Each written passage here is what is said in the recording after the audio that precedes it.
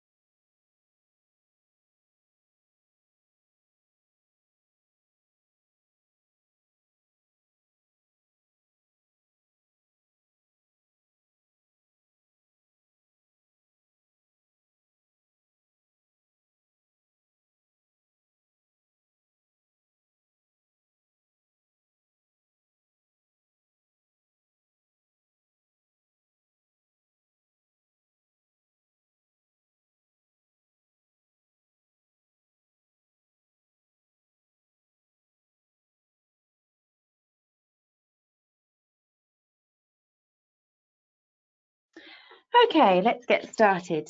Good morning, everyone, and thank you for signing into this second of the DBOT webinars from the 2019-2020 contract. This webinar is focusing on outcomes-based commissioning. Thank you for giving up your time to sign into this webinar. I appreciate that it is half term. So if any of your colleagues are wanted to be part of this, or there are people who you think would benefit from it afterwards, we will be sharing the recording with everyone who signed up this morning, and you're welcome to share that further. So don't worry if anyone who you think would benefit is missing this morning. My name is Philippa Watts. I am Senior Programmes Officer for Health at the Council for Disabled Children, and the vast majority of my work is on the DBOT contract.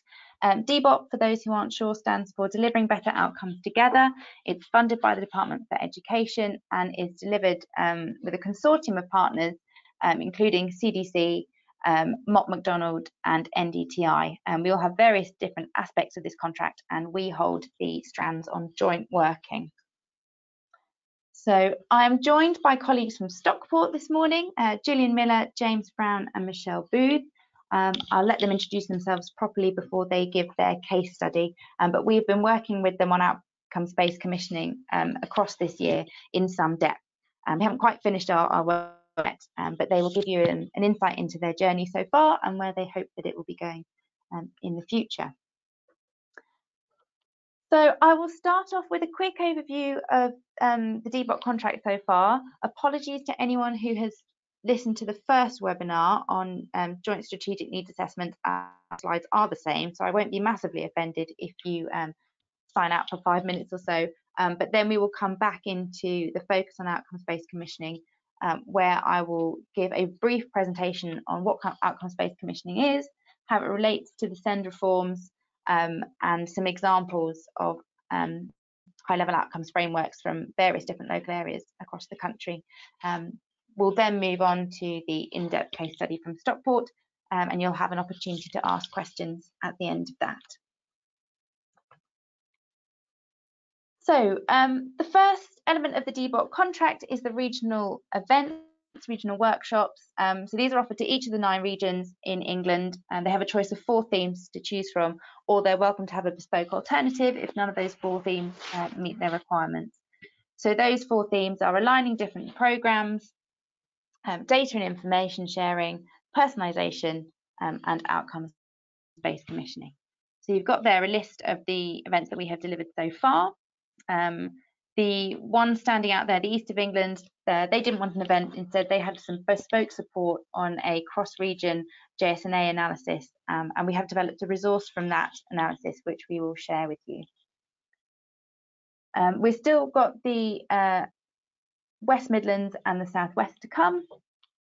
So if you are in those regions, do drop me a line if you're interested in attending those events, and we can share a bit more information. What we've learned from these events so far is that there are pockets of excellent practice, but people aren't very good at shouting about them. When things are going well, people seem to be a little bit reluctant about talking about them, or they may be anxious that actually they're not quite going as well as it first appears. But we really would recommend more proactive sharing with people within your areas, within your regions, and nationally. CDC are always happy to write up case studies and share things that are going well. So please do get in touch if you've got a piece of work that you think, yes, this is brilliant, this is really making a difference in the lives of children and young people with SEND. We are seeing that relationships between agencies are improving, and our outcomes-based commissioning focus today really does help with that. Lots of pathways are under review. We're seeing a lot of people working on their neurodevelopmental diagnosis pathways, speech and language therapy pathways. We're being asked for support around quite a lot of those. What we know, and this certainly isn't news to us, but we've seen this since the initiation of the SEND reforms, is that visionary leadership really does make an impact. It really drives that cultural change, but there are still areas where that's not quite having as much impact as we would hope. We know that multidisciplinary team panels are working very well where they're in place, be those around commissioning for individual children or at a more strategic, but again, they're not being seen across the board. Some of the challenges, we're still seeing conflicts over funding. That I'm sure that isn't news to you. And we know that transition to adulthood is still a cliff edge for many children and young people. And we hear particularly that getting adult services around the table is still very difficult, even where joint commissioning is working well within the children's world. The funding environment is still meaning that people have reluctance to take positive risks, and innovation can be discouraged, which is a pity. And some of the examples I'll be sharing with you later in this session show the benefits that innovative thinking can really bring. We're hearing a lot that parental choice is still lacking. There's still a relatively low take up for personal budgets, and even those who do have personal budgets are struggling to spend them really in the way that they want to, because the options just aren't quite there. I'm sure you all feel that capacity and staff turnover is a real problem at all levels, practitioner level, all the way up to the strategic senior leaders level, and capacity is a struggle for everyone. And infrastructure, particularly IT, is a real barrier, particularly around data collection and information sharing to support that joint commissioning. And I'll talk very, very briefly about that a bit later today. But that's something that we're talking to a number of areas about. Very quickly, just to run through the regional events on data to support strategic outcomes. So this is what Yorkshire and Humber had. We gave them a very brief overview of the national context on joint working, drawing on a number of different reports. For example, the National Audit Office report, the Select Committee report, exclusions, and a number of others. We gave them the introduction to outcomes-based commissioning that I will be giving you in the next few minutes, as well as the examples that you'll see. And then we had some discussions around sharing and learning about what's going on well and where the challenges are in that region. We then had an in-depth case study from Leeds, who are doing some really good work around data to monitor their strategic outcomes. And that isn't something that we'll be able to get to in depth today because we've only got an hour. But if, as we go through this presentation, you think, oh, actually, that's something we really could do with some help with, do let us know. We then did a bit of action planning around prioritising quick wins and steps for the future. And that led on to a regional discussion about would a regional approach help to ease some of those sticking points. So that's the regional events. The next element as part of this DBOT contract is the bespoke support that it has to offer. So we have these pots of days which are available to support areas with a written statement of action. That's the larger pot of days, and then the smaller pot for those who either haven't been inspected yet or have been inspected and weren't obliged to write a written statement of action. We had between 5 and 7 days to support each area.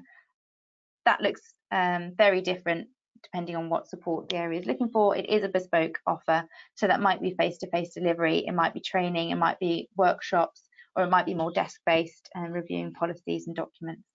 But whatever support we give, as with the joint working strand, it is around multi-agency and working issues, so getting those stakeholders together around the table from education, health, social care and parent carers. Some of the things we've done so far this year are around the development of high-level outcomes frameworks. We've delivered a number of different sessions on EHC plans and outcomes training, outcomes there at the strategic level and then down at the individual level. We've had some conversations about how you connect those together. We've done a few neurodevelopmental diagnostic pathway reviews. We've looked at various training strategies and policies for different local areas. We've supported with a peer challenge review, and I'll add to this now actually a slight update that we are also doing some in-house deep dives with the local area on sticking points and the JSNA analysis that I mentioned earlier. I'll say at this point, this contract ends with the financial year. However, we are, I phrase this in the way that I'm allowed to phrase it, strongly hopeful that there will be a very similar support offer in the next financial year, although we're waiting for final confirmation from the DFE for that. We should have it, I think, literally any minute now. So if as we go through this, you think, yes, actually, I really would like some support with that, our area would really benefit from that, we are starting to have conversations around support for next year on the proviso that we get the approval to go ahead. So my contact details are at the end of this presentation, so do get in touch if you would like some further support. What have we learned from this bespoke support? Most of this will resonate with you, I'm sure. Nobody challenges. If you are facing some difficulty, somebody else somewhere definitely is facing the same one, and our job as a region, as a national organisation, is to try and bring those together and work on those collectively. We know the financial pressure is still very high. We know staff turnover is a problem. Something specific to this bespoke support around strategic outcomes, that having ownership of them is really important, and I'll go into this a bit more when I'm giving you some examples, but I'll come back to that. And we know there's an appetite for a standardised EHC plan template. So let's move into what you're all here for, which is the outcomes-based commissioning. What is outcomes-based commissioning? So this is a process which is based on Mark Friedman's results-based accountability. And I've put the quote here there, and I think it's worth looking at it in full. If I can move my little box of controls. It's a data-driven decision-making process to help communities and organisations get beyond talking about problems to taking action to solve problems.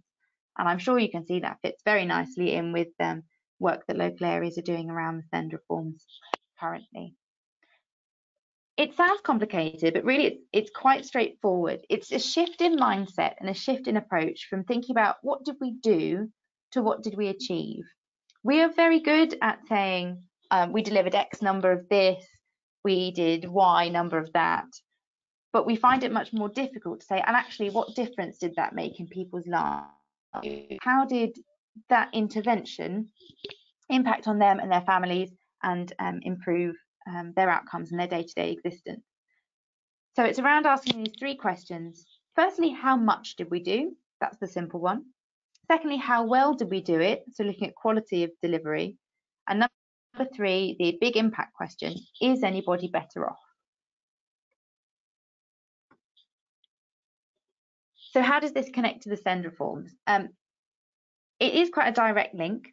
There is nothing in the SEND Code of Practice that says you absolutely must have a high-level outcomes framework. However, there is this section here, which you can see, which has that should. Local partners should identify the outcomes that matter to children and young people with SEN or disabilities to inform the planning and delivery of services and the monitoring of how well services have secured those outcomes. So while it isn't mandatory to have an outcomes framework, it is highly, highly recommended, and you would have to have a really good reason when the inspectors come calling not to have one. What we find is that it creates a really, really solid foundation for joint commissioning, because what it does is it gets everyone involved in children and young people's lives on the same page around the table, saying, actually, what do we want life to look like for these children and young people, and how does my role fit into that overall vision? And the other thing that we found is that while a lot of people that we work with are looking at this from an SEND perspective.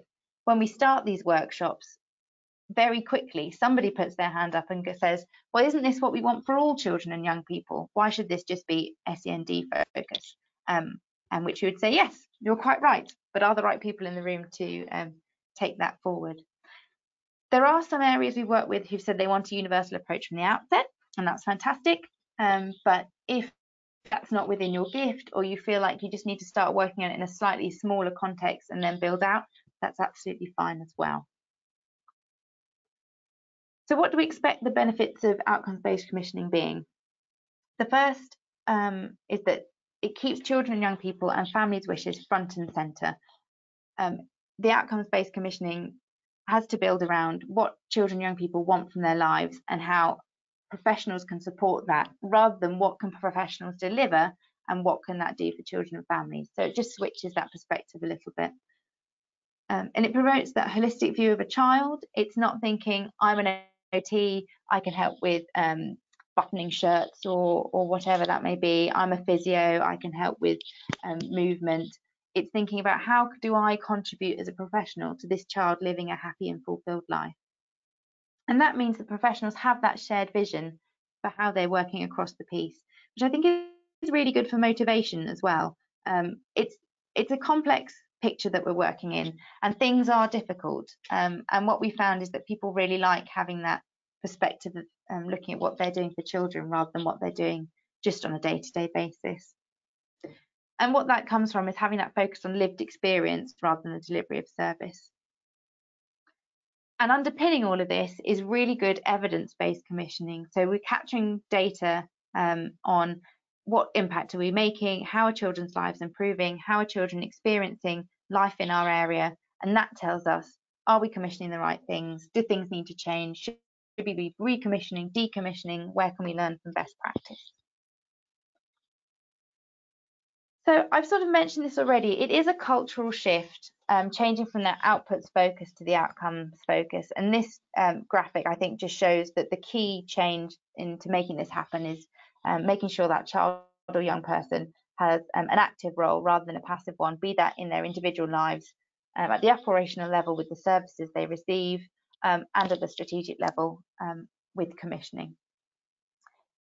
It is a big shift, and we do quite often find in workshops that there's a lot of enthusiasm in the room, but we know that it's a big ask for people to change this way of thinking and to really implement it in their day-to-day work. So it's not easy, and we appreciate that, but when it's done well, it really does make a difference. Just to flag this up very quickly, the Marmot Life Course approach, this is partially just to say why getting it right for children early really matters, and I'm sure you're all aware of that, so I won't labour the point. But it's also to point out when we're developing strategic outcomes for children and young people, there's a balance between looking at them as children and the outcomes they want in the here and now, thinking about the future and the outcomes that you want to prepare them for as adults, so thinking about preparing for adulthood pathways and looking to the future. So while we're developing these, it's a real balance of getting that right, and as I say, the here and now and the future. I'll be sending all these slides around afterwards, so don't worry that I'm going through these pretty quickly.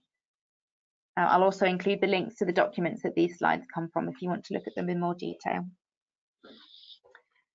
This is a slide from NHS England. They're commissioning for effective service transformation. I know it's a little small and you may not be able to read it, so again, I'll share it, but this is just to point out this outcomes-based commissioning approach isn't just something that CDC have decided is probably a good thing, but there are other organisations using it, and I'll include the link to Mark Friedman's work, which is open source, so you can see really the breadth of it if you're interested in that.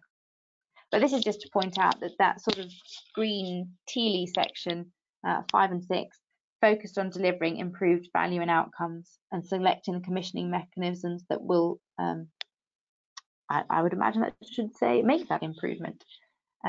So it's a mechanism that others are using, and we're not just imposing it on you because we've decided it's a good thing to do. So let's move into now some examples of what high-level outcome statements look like. These ones have come from national voices from the Think Local Act Personal project. Aren't all, strictly speaking, outcomes that we would anticipate seeing in an outcomes framework, but it's a really nice example of one way of presenting them. So these I statements really strongly represent the voice of the child. I'm listened to, I'm respected and valued for who I am, and so on.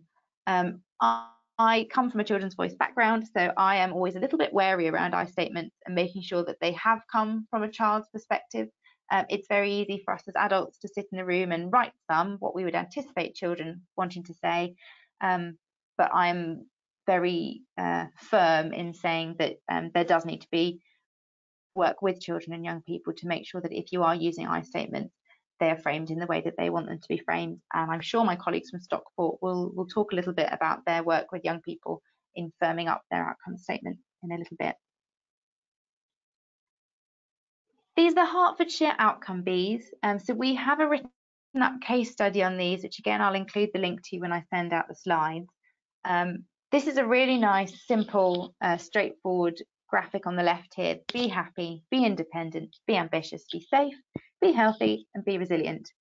I think you'll agree that these kinds of statements are applicable to anybody, really. It's what I would want to see in my life. I'm sure it's what you would want to see in yours, in your children's, in nieces and nephews, in your friends, across the board, really.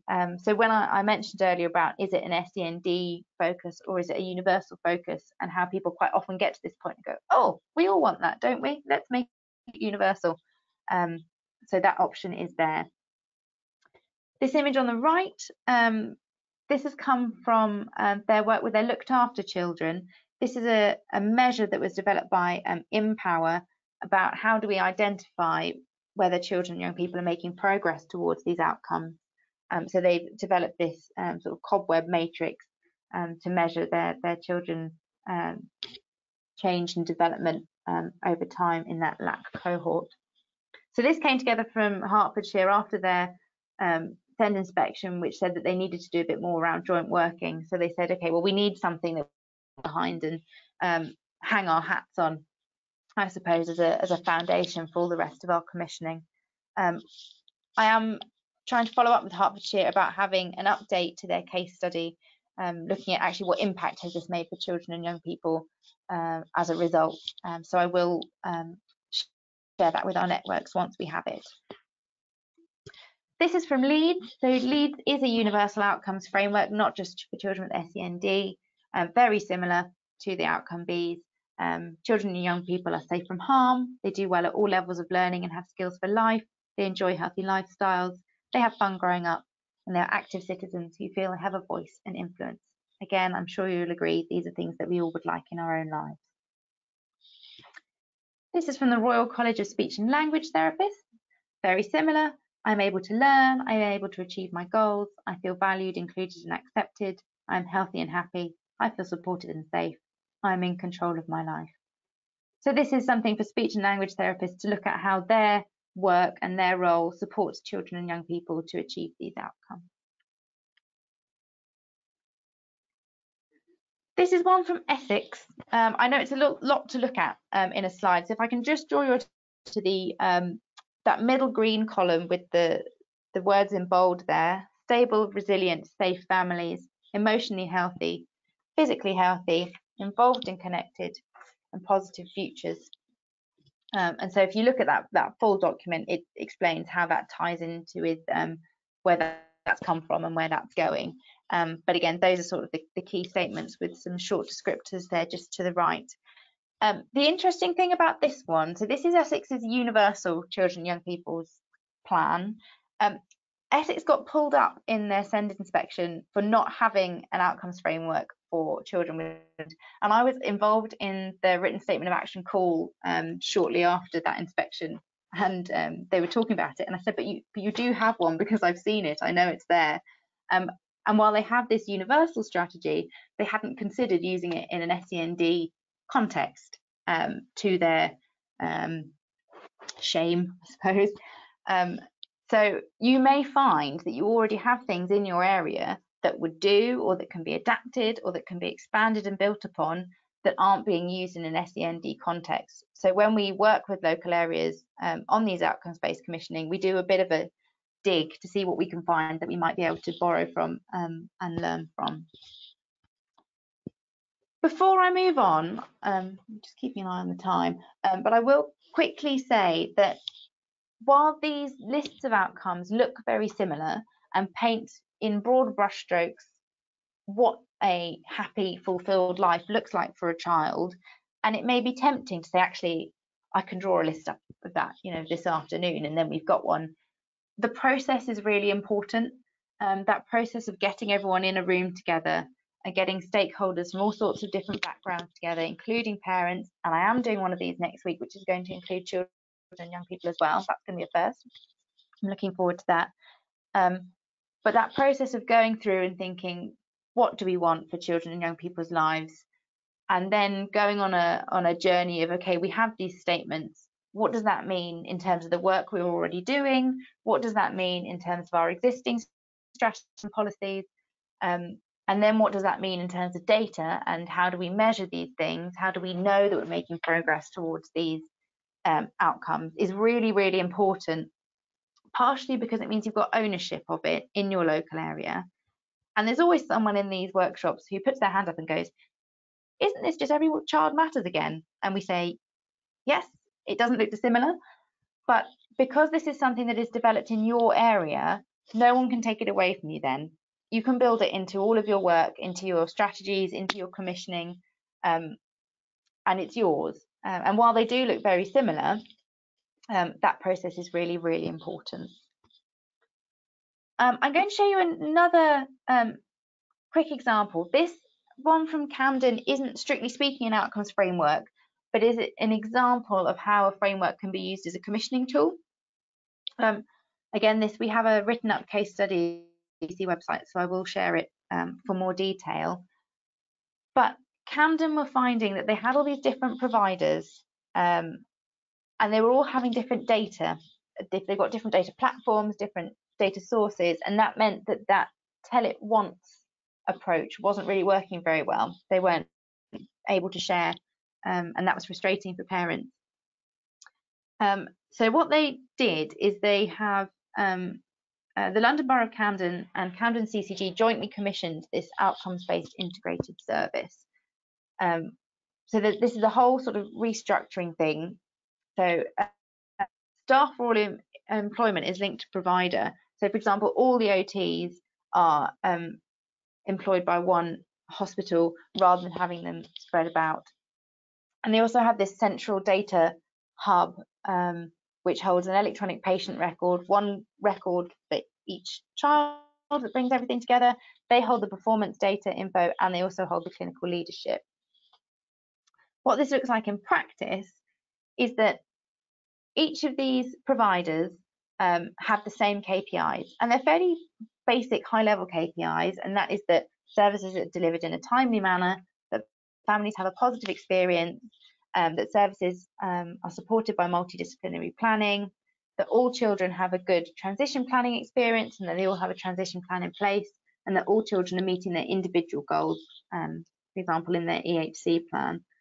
And the way this works is that all providers must meet each of those KPIs. And if they do that, they get top-up funding. So if all the providers hit those timeliness targets, then they get a bit of additional money. If even one provider doesn't hit that timeliness target, then none of them receive the additional funding. So everyone is accountable for everyone else's achievements and in meeting those goals. And they found this really, really effective. I think when they initially put this in place, they had quite a big amount of money for that additional funding, and that's gradually got smaller, but it is still there. And what they found is that they're consistently meeting or surpassing most of their key performance targets. They're much more collaboratively, and they're reshaping things to reflect that collaborative approach. Family confidence and satisfaction levels are high, and they do have some analysis to back that up. And they're also finding they're working a bit more innovatively around their approaches. And they're now moving to a single outcome measurement process, which again, I'm trying to follow up so that I can get a bit more detail in that case study into how they're measuring things.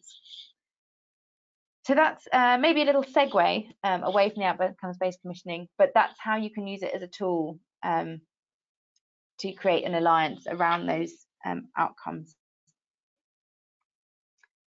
So what is the process for developing an outcomes-based commissioning? This graphic sort of explains the full journey. And in terms of what CDC can do to support your journey, we would come into a local area with the anticipation that you already have a good strategic vision, which has been co-produced. And then on the day, we would work with you to develop that draft set of outcomes. And obviously, we can only do that with the people in the room, and we would anticipate there being further work, further consultation, co-production with other stakeholders who aren't represented, so more parents and children and young people. We would then this is in an NHS language, so it's talking about models of care, but we would then start talking about how the services that you're delivering and how the work streams that you have are supported by and can support those outcomes. So what we don't want to do is anyone leave thinking, oh good Lord, I've got an awful lot more to do now, this is more pressure. We want it to fit in with what you're already doing and look at how things can be adapted rather than putting more pressure on you. And the same comes when we're talking about data. There it says at the bottom how the outcomes will be measured. So we would spend time looking at where you're already collecting data on children and young people. Can those data sources be adapted? Can those measurements and indicators be adapted? And where are the gaps, which is quite often in the qualitative data, so in the sort of experiential stuff from children and young people and their families. But we think about, you know, how those outcomes, particularly the ones around happiness and resilience and that kind of thing, are a little scary, I think, for data people. How on earth do you measure happiness? So we have discussions around, well, you know, what are the indicators for that? How do we know that a child is happy or whatever? So we have those conversations and start thinking about what you might measure and how that matches up with the data you already. This orange column is about sort of your data infrastructure and your sharings mechanism. So we can talk a little bit about Section 75 agreements and Level 3 data sharing agreements, but we can't go into that too much in one day. And that's something for you to take forward. And then thinking about how you use that for contracting, how you use that for commissioning, and monitoring your services. Just a very quick slide on data before I hand over to Stockport. How am I doing? A minute over. This is Mark Freeman's data model. So we've said already that we're very good at knowing how much we've done, what did we deliver, that top left-hand corner. And what we want to do is start looking at these other boxes. What change did we produce? How well did we deliver our services? And what quality of change? And again, that big final question, is anyone better? How do you know you've made a difference? So that's very much a whistle-stop tour. And I do apologise that that's squeezed into an hour, but I hope that's given you a flavour of what outcomes-based commissioning is and the journey that CDC can take you on in your work with that. As I say, do get in touch with us if you have questions or you want something like this in your area, and we can start talking about it. But I'm now going to hand over to my colleagues in Stockport, who will talk to you a little bit more detail about what the work that they've done, how they've got where they are, and sort of looking ahead to what's coming next. So I'm going to mute myself now and hand over.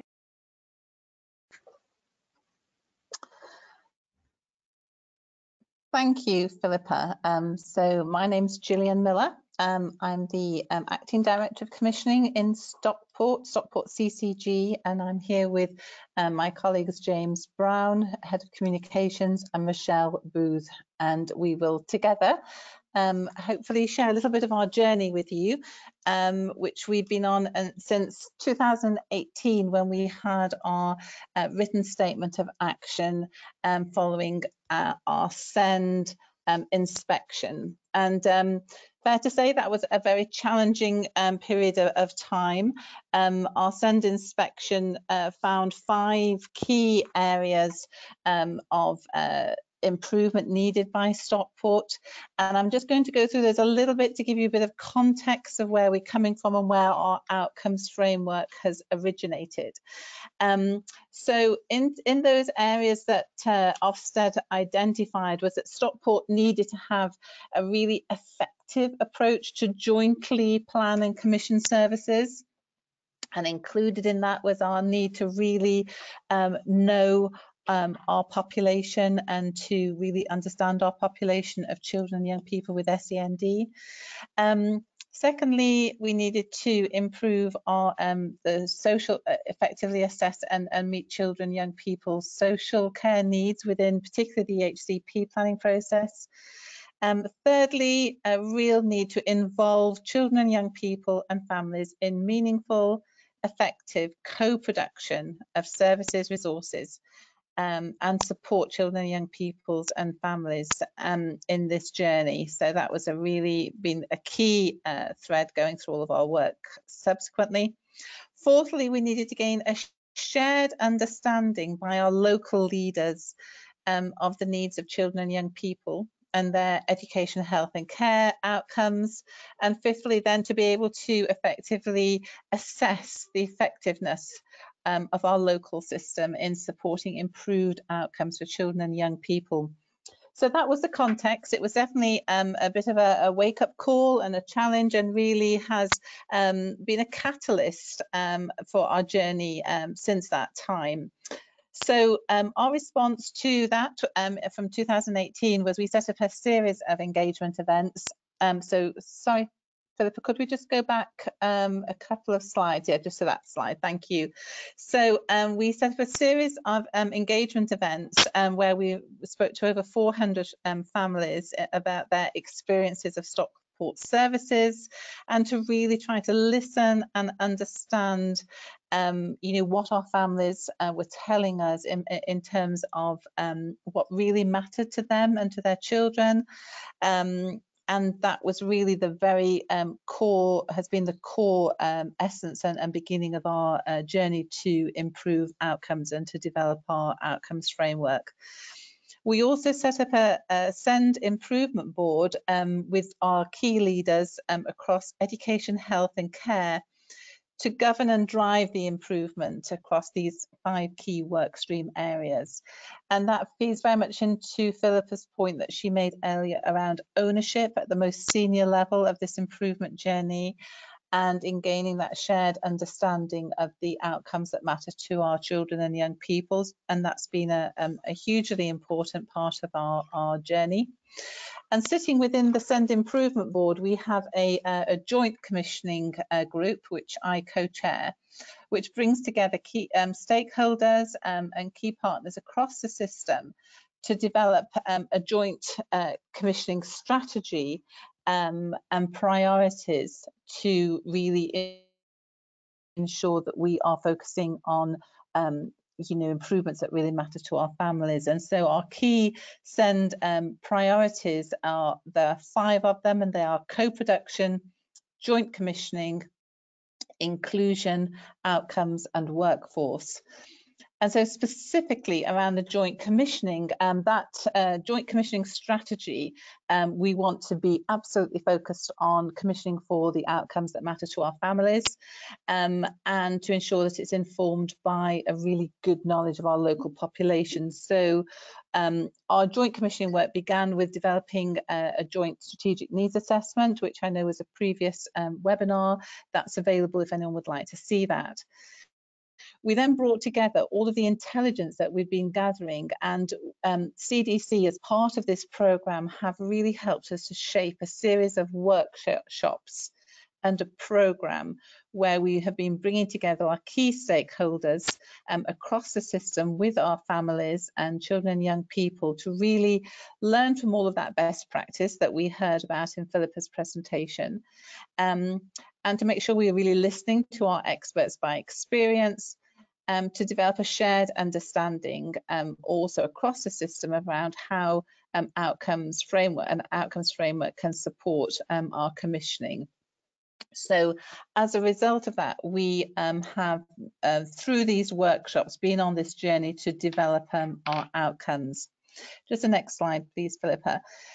That's also been involved by some local case studies where we have our Parents in Partnership have undertaken 10 in-depth case studies with families who have told us their stories and have helped us again to crystallize in depth some of the really important themes and needs of our families. So some quotes have been included here, but very much the themes of really understanding the outcomes about the whole family, about the whole journey, not just about accessing or being on a diagnostic pathway, but really understanding that these children and young people are often on many pathways, and it's the outcome at the end of that that really matters to them. Really understanding that children's voices need to be, and young people's voices need to be at the heart of those plans and the heart of that decision making. So together, that wealth of intelligence has really informed our outcome statement, which we'll go on and share with you. But at this point, I'm going to hand over to James, who will take you through our kind of co-production and involvement journey.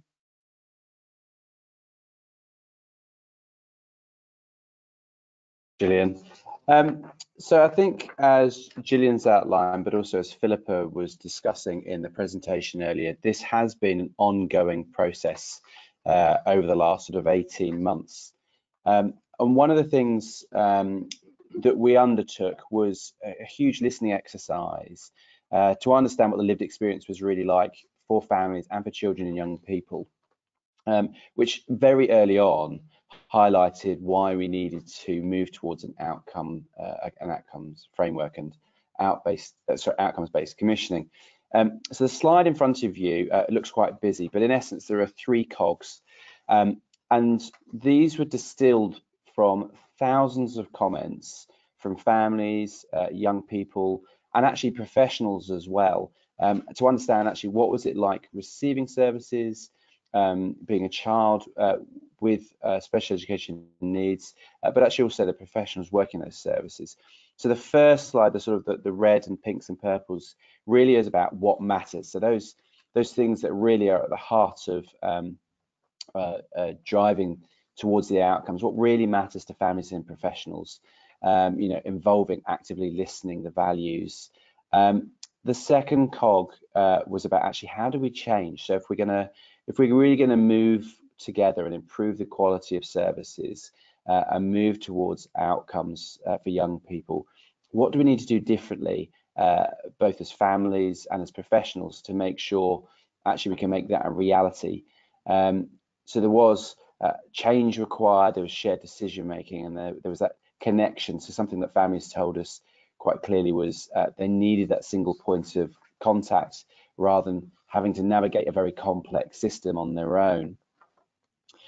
And then thirdly, actually, the green slide, the green cog in the corner, was actually really is about those benefits of doing what matters, which then drives that outcomes-based commissioning. It's about what is best for the families and young people. That joined-up system, as Philippa alluded to in the earlier presentation, about actually system partners working collaboratively together with families and young people. That co-production of services, and actually then that's driving those better outcomes. And actually these became our principles that we then distilled even further, and my colleague will talk about in a minute, to our actual outcomes themselves. But this was based on thousands of comments that we received, which was hugely valuable, but also just underlined the sort of incredible depth of challenge that we had. So if we just move to the next slide, one of the critical things that young people told us, and this image in the middle, this tree with the thumbprints, was actually developed by one of the SEND ambassadors, and the thumbprints that you can see on that tree, that's what they are, were the thumbprints of all the young people that attended one of our first workshops. And actually we use this on all of our co-production material just to highlight actually the importance of young people's voices at the heart of everything we do.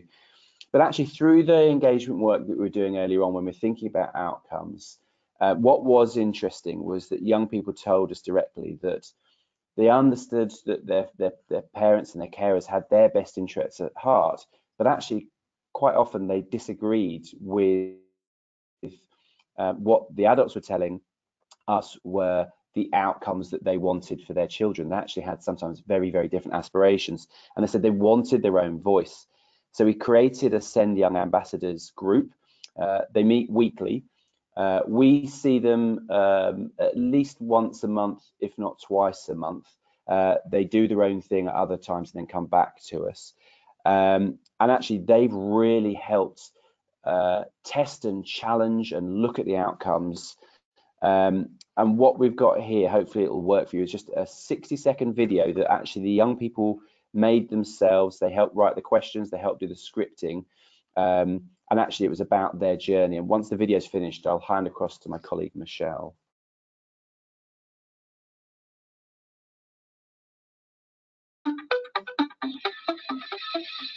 The views and the voice of those young people can really influence and give advice and support to us on how better to do things here in Stockport. Yeah, that was great. You get involved with everybody, to know each other, and meet different people. Get to know them as a family. Yeah, it's good. Games are quite good where we all get a chance to speak. I've enjoyed it. I've listened to it, but I've just joined in, and I think it was actually very good. It's just so important that we hear your voices as we develop services. We really want to work with you and hear from you about your experiences, both at school and at the health and care services that you receive.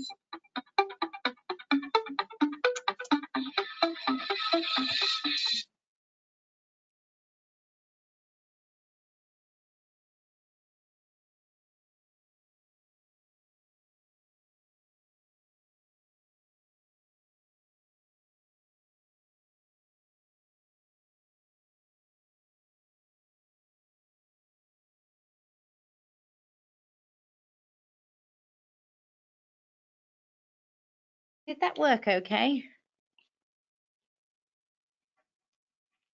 Hello? Did that work okay? Oh. Philippa, Gillian speaking. Yes, we could hear it perfectly at our side. We're just going to hand over to Michelle Booth now, who will take us through the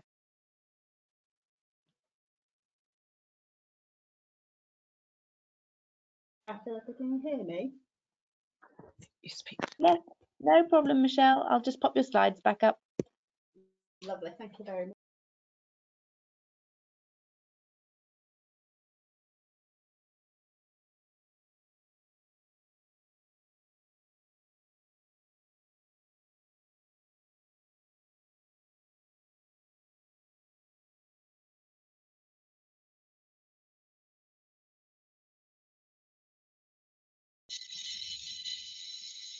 Can you hear me now?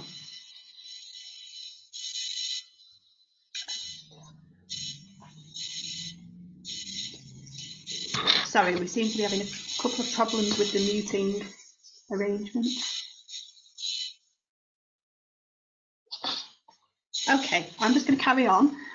So the results of the work outlined by James and Gillian led to the 7 I statements that you can now see on the screen. Once these had been initially co-produced in draft form, we tested them further with our group of young ambassadors who have a range of needs, and they are from across the borough. And that was adding to the rigour, as Philippa mentioned earlier on, that we really need to make sure that they are at the heart of what we want for them. So the young people were asked what the statements actually mean to them and how much each of the statements matter, and those that resonate the most with them. And they decided, originally they were in quite linear form, and the young people felt it was really important for them to be circular, because some of the statements may well depend upon the outcomes of the other statements, and they're not necessarily in that linear structure. The ones that resonated with them most were actually that people who care and love them are enabled to do this by our work and process. processes, and this was because the young people obviously feel that they rely upon these people very strongly in their daily lives. The two statements that relate to enjoying good health and well-being and feeling safe were meant to be very important as well, as the young people felt they are more willing to participate if they enjoy the outcomes of both of those statements. The statement about having my voice heard also meant a lot to the young people, but they quite rightly felt that it should be changed to reflect the action that we should take as a result of hearing their voice. So what originally read as my voice is heard has now become my voice is heard and acted upon. And part of the feedback from parents in this process has also stated that voice may actually be seen to exclude those children and young people who are non-verbal, and that we need to be clear about how we capture their views in meeting the outcome. Some of the other statements have actually also been amended based upon young people's feedback, and these include I am happy and have people I can trust, which was changed from I am happy and have friends. And this was because the young people felt that these two can be very distinctly different things, that you can actually be happy without necessarily having friends. And also that those trusted people in their lives might include a wider group, such as key workers or family members. So that's the reason for the change to that statement. And similarly, what now reads, I'm confident and able to achieve my goals, was changed from dreams. And this is because young people believe goals are more realistic. Dreams might mean winning the lottery, whereas goals might mean being able to get into education or into employment. And whilst it's good to have a dream, they felt that goals would actually be easier to measure in terms of their own outcomes. So it was very insightful feedback from young people. Also, feeling part of a local community was changed from being active and included in the local community. And it was felt that feeling part of a community is different from being involved in it. Activity might mean different things depending on an individual's mobility or cognitive skills, and also community can mean a different thing in terms of whether it relates to home, to school or to work, or even the local groups that they might take part in. So these are sort of the latest draft of our statements, and linked to what Philippa said earlier on about us wanting to achieve outcomes for all of our children, not just those with SEND. We are actually now out to survey with the wider public so that we can get feedback from them, and we'll take this forward because we've yet to have our final workshop with CDC to conclude the work around the statements. So moving on just to touch on some of the enablers and challenges. If we can just move to the next slide. Thank you, Philippa. Just to touch briefly on what's helped and hindered us so far. It's important to note that we've got really passionate people involved in this area of work. There's been hugely successful partnership working across the agencies and the groups involved. And I think it's been mentioned by Gillian, by James, by Philippa earlier on that this has been, it is a vital way, it's the only way that you can actually do this work well. So we have parent carer representatives on all of our work streams that support the improvement journey, and this includes our parent carer forum as well as other individual parents. And our SEND board provides real ownership and accountability for all areas of the work. The joint strategic needs assessment, as mentioned by Gillian earlier on, gave us a hugely valuable baseline of data to work with so that we could really understand the needs of families and young people. And the networks that we have across the local area and the wider region, as well as our work with CDC, have also been crucial in supporting our progress to date. Some of the challenges, and we can't deny that they exist, are around understanding how what we mean by each of the statements might be different for every individual, and that we capture the breadth of meaning to ensure it can be realistically used for driving forward our changes. Also, using information from our daily contacts is a challenge. So we have lots of conversations on a daily basis with various professionals, and we need to find an effective way of capturing the value of the feedback we receive in this way. And for both of these points, it's definitely a challenge for us to create meaningful ways of measuring this qualitative data in the context of the outcomes, but perhaps something we could learn from what we've seen about the Hertfordshire bees in the previous slide. So that's where we're up to in terms of the I statements themselves, and I'll pass back to Gillian around the impact.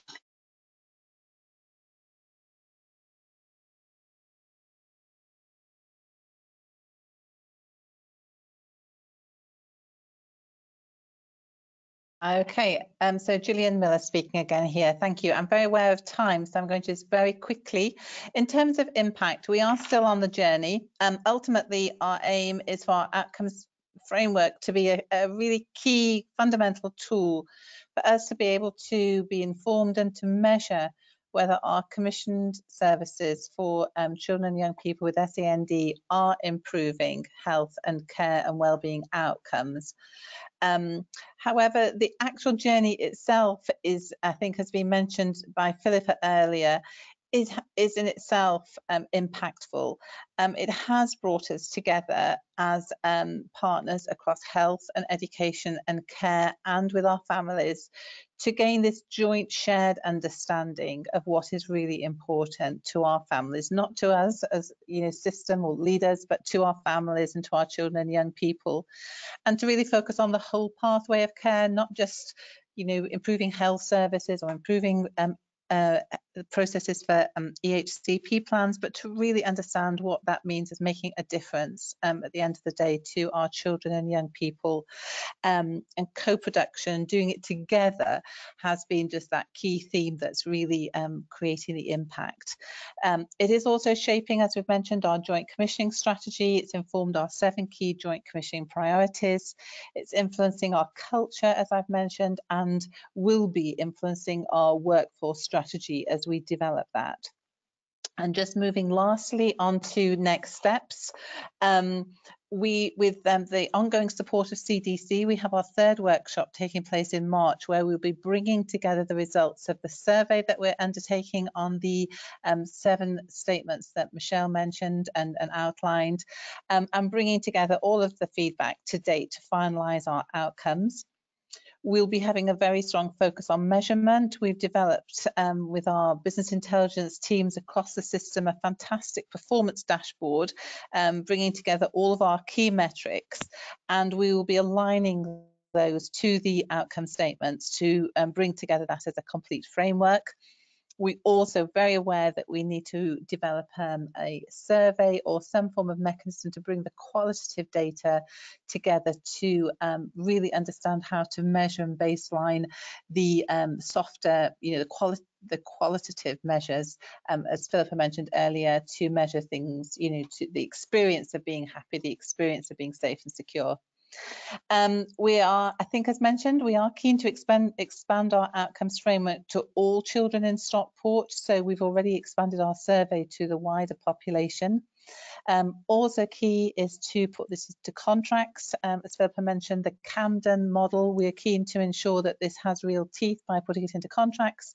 And ultimately, we're keen to continue our journey with CDC to really test out the measure, the impact of this journey. I think CDC have brought this incredible, best practice and reflection and helping us to really ensure that we are following best practice along this journey and really delivering what matters to our families. So I will end there.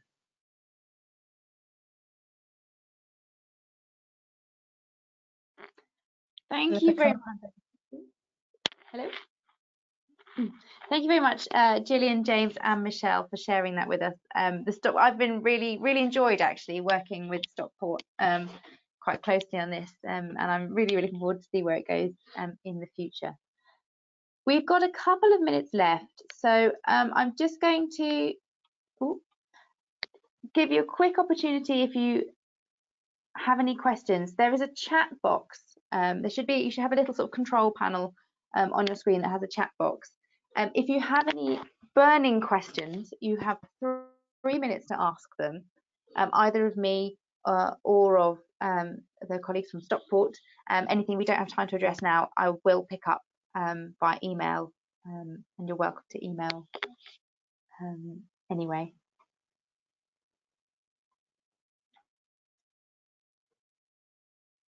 Any questions? I seem to now have lost my chat box. Oh, there we go. Are you using the annual review process to collect data? Anyone from Stockport able to answer that? Are you using the annual review process to collect data? Julian Miller speaking. Could the questioner just explain specifically the annual review process? Are we talking about through EHCP plans? Is that the question?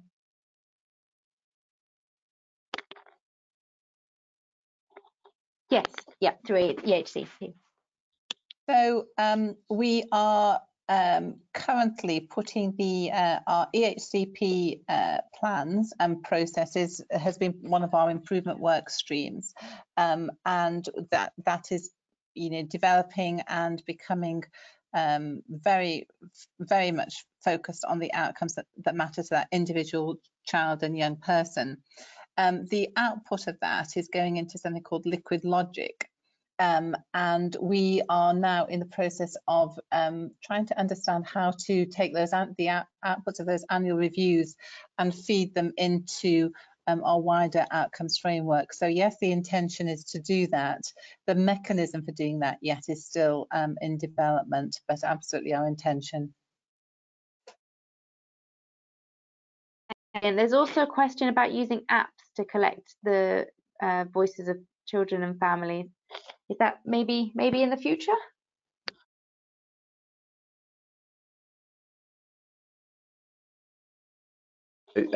Yes, sorry. So we're exploring a number of different options to how we engage with young people. So, for example, whilst apps tend to be quite attractive to organisations, one thing that young people told us, for example, when we were trying to work with them and send young ambassadors, was they prefer to use things like WhatsApp as an ongoing engagement tool, and we do use that all the time. But whether we would create an app specifically for SEND or the outcomes framework at this stage is probably unclear, primarily because of cost, but more so to do with the uptake and whether or not we'd actually use existing methods to engage with people. In the future, we might look at the outcomes framework and how we present that digitally. And actually, if you did create an app, we could use a web-based app, so it's easy to update. But in terms of engagement and ongoing involvement, we would probably just use existing channels rather than creating something new. Thanks, James. There's one more question, which really is one for me, about some support. I will get in touch with you, Tiffany, regarding your question. So I'll follow up with that with you afterwards. For anybody else, very, very much everyone for contributing to that. I hope this has been really useful for you. Just as a sort of start of a 10, I suppose. If you would like some further support, as I say, we're very, very hopeful that there will be something similar in the next financial year, but I can make no guarantees at this stage. But my contact details are up on the screen there, as are my colleague Ryan's. He's our Niblo. Either of us will be able to talk to you about this and get some conversations started with the expectation that we would be able to carry on in the next financial year. So again, I hope you've enjoyed this. I hope it's been useful. I will share the slides with everyone who signed up on this list, and do feel free to share the recording of this presentation with colleagues far and wide. Thanks very much, and enjoy the rest of your day. Thank you. Thanks, Philippa. No problem.